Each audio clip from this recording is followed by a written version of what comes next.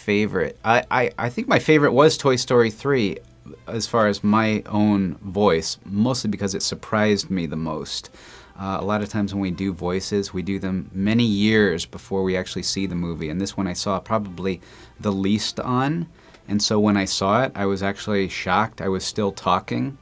You and your friends ain't ever getting out of here. It was like kind of going on for like 3 minutes, and I thought, I don't remember doing this, because we're always doing voices all the time, just as temp voices, but you never know what they're actually going to use, and that one was kind of cool, just to kind of see how big a part it actually turned out to be.